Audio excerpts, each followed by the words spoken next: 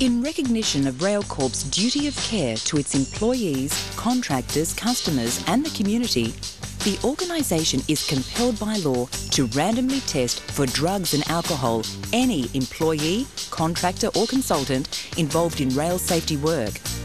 If your work involves safety and risk management, this video has a very important message for you.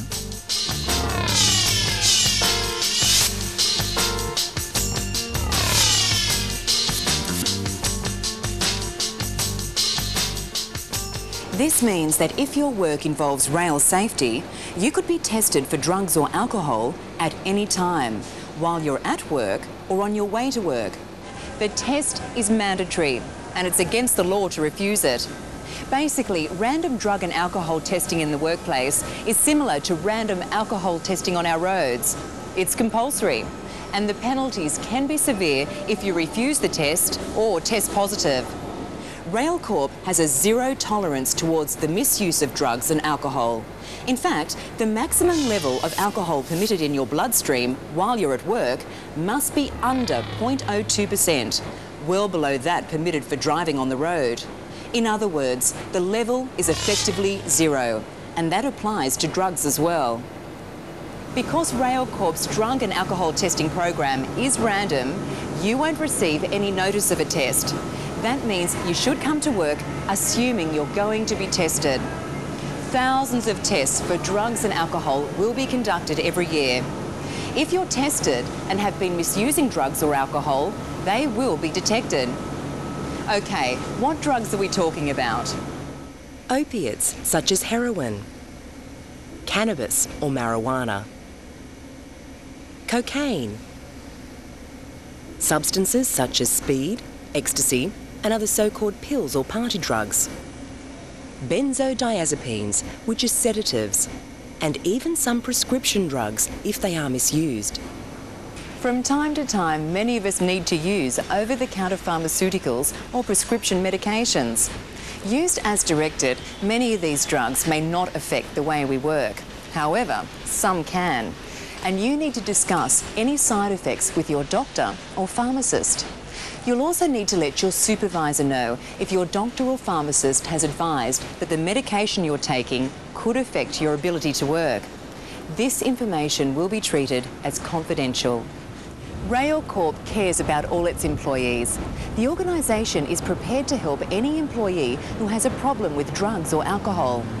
If you need assistance, you should talk to your manager, Railcorp's Human Resources Manager or Safety Coordinator now.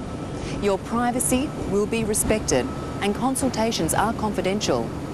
Employees needing help with drug or alcohol-related problems and who self-identify receive practical support and are assisted back to work after attending treatment programs. Okay, what happens if you're selected to be randomly drug tested? You'll have to take a few minutes out of your work schedule to undertake the test. You won't be asked to take a test during a break.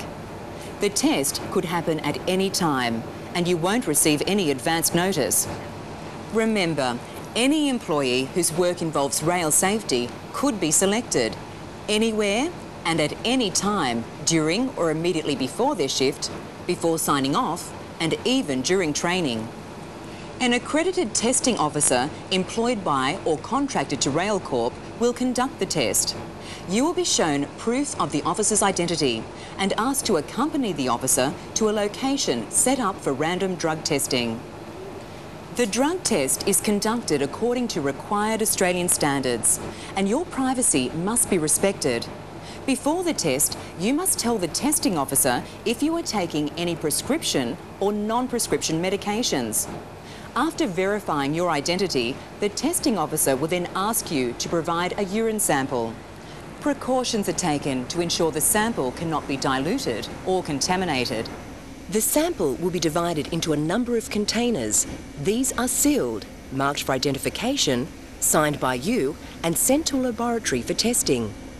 One portion won't be tested, but will be held by the laboratory for 12 months as a backup sample in case the results of a test are disputed.